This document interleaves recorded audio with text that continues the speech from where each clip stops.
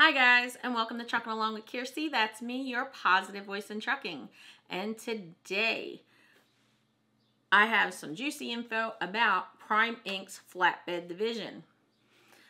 Prime Inc., as of May 6th, has put a cap on the number of company flatbed drivers. So anybody coming into Prime Inc. after May 6th, if they want to be a company driver, they will not be able to go solo on a company truck in the flatbed division until there is an opening available, which means they could stay on the trainer's truck and continue to team. They could do that either in the training mode or they could upgrade and basically they'd just be team drivers. They're no longer in training, but they're team drivers with that original trainer. Or it's also possible that they could team on another truck.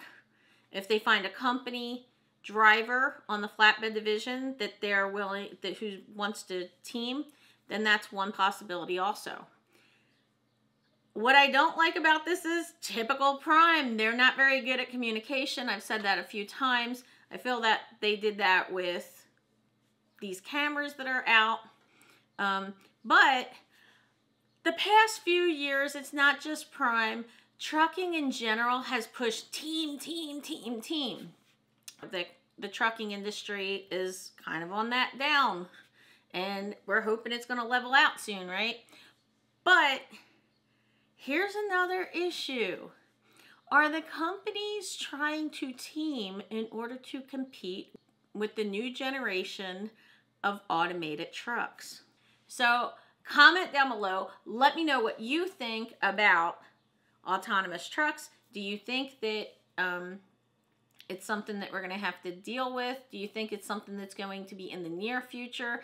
Do you think it's expectations that are far in the distance, but it's just not going to happen anytime soon?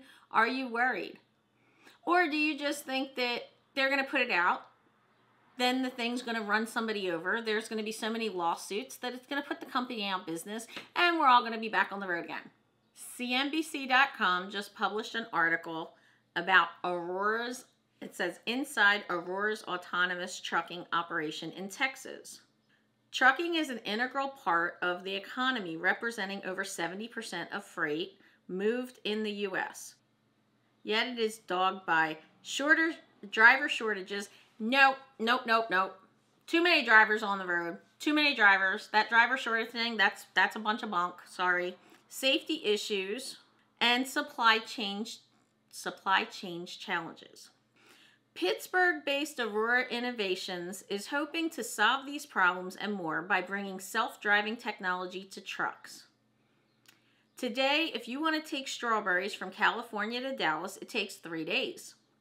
With Aurora Driver, you'll be able to do that in about 24 hours, says the co-founder of Aurora. You can do that with a team truck. Problem is, you need 2 people. So right now, even though they're claiming these are autonomous trucks, there's still a safety driver in control of these trucks. So there's been a few comments today in my text where people were saying that they think that the AI that they're putting in all of our cameras are us teaching the systems how to drive better. You know, we're teaching the systems the roads and the maps and where the stop signs are and that kind of thing. And that technology may be used in the new trucks for them to drive themselves.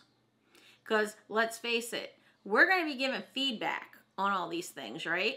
So I don't know how many of you out there have one of the newer trucks, and I don't. I haven't suffered with this, but there are a lot of reports, especially in the 2024 Cascadias, that you'll be driving along and the technology in that truck reads the speed limit signs. Now, I just had this in the rental car that I had. The car would not allow me to accelerate beyond the speed limit. I was trying to just pass somebody and I couldn't do it because I couldn't, and I actually thought there was something wrong with the transmission. I was like, ooh. This is terrible car. I would never buy this. And it's actually AI in the car keeping me from accelerating. Well, in the 2024 Cascadias, you could be driving along on the interstate and there's an off-ramp that you are not taking. But if that camera sees that sign for that off-ramp and it's 40 miles per hour, that truck just slows your butt down to that 40 miles per hour in the middle of the interstate, whose minimum speed might be 40 miles per hour or 45, or like Oklahoma, might be 55 miles per hour minimum speed on the turnpike. So those trucks that are supposed to be safer could actually put you in a more dangerous situation. While other autonomous trucking companies such as Starsky Robotics, Embark, and TrueSimple have folded or scaled back efforts in the U.S., Aurora is moving ahead and is now delivering loads for customers such as Uber Freight, FedEx, Schneider, and Werner.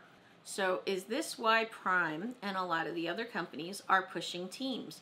Because they need to try to compete with the influx of the autonomous trucks that we may be dealing with, we may be competing with soon. Think about it. Our training went from 30,000 miles to 50,000 miles. And as a team trainer, I can tell you that is a long time.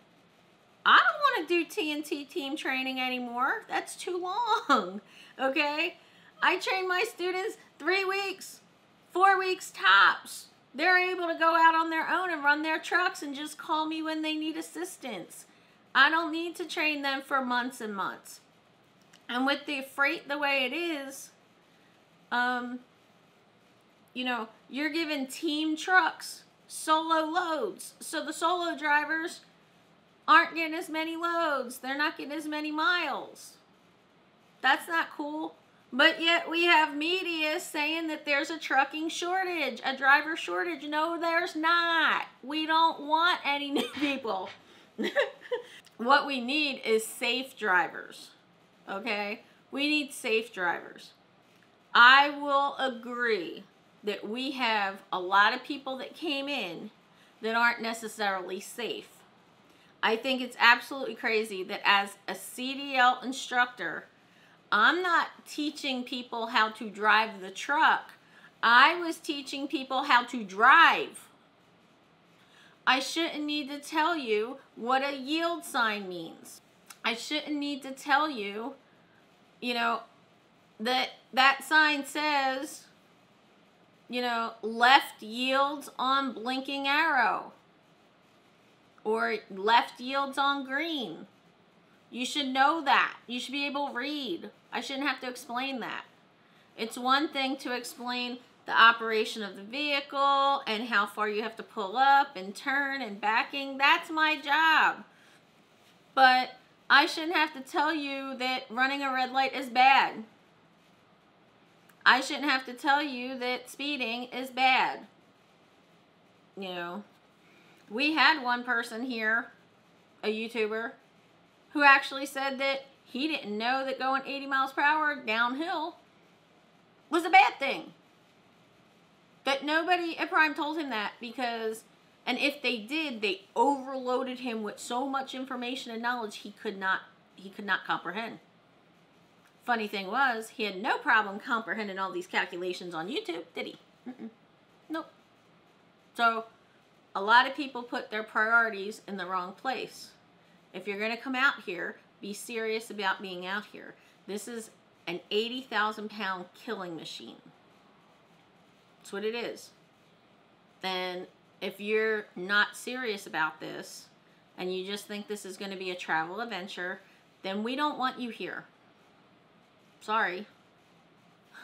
But I worked in the post office in 1996, and there were 3 different processing centers where the post office actually moved out thousands of employees into out of these buildings that they created to be lights out facilities, meaning they didn't need to have lights on because it was all robots. The only people that worked in the buildings were mechanics. And shortly after that, they realized that the robots can't do the job of a person. All this technology that we have, that they keep inserting, even the AI cameras that we're getting, you're vaping or smoking, I don't know, I shouldn't be smoking like that, right? I don't smoke, but you're smoking and you're vaping and all of a sudden the camera thinks it's a cell phone. How good are these cameras? How good is the technology in the truck that's going to be driving a massive amount of weight? How good are they going to be? I personally, after seeing the robots at the post office and, years and years later, they still couldn't get it right. We had $1 million robot sitting in the corner of the post office I worked at the postal processing center that I worked at, because nobody even thought about the fact that the doors between the building and the dock where the loading trucks are, nobody thought to measure the robot to see if it could get through the door. So the robot was stuck inside the building and couldn't go out to the docks. These are the engineers that we're relying on to provide this type of technology.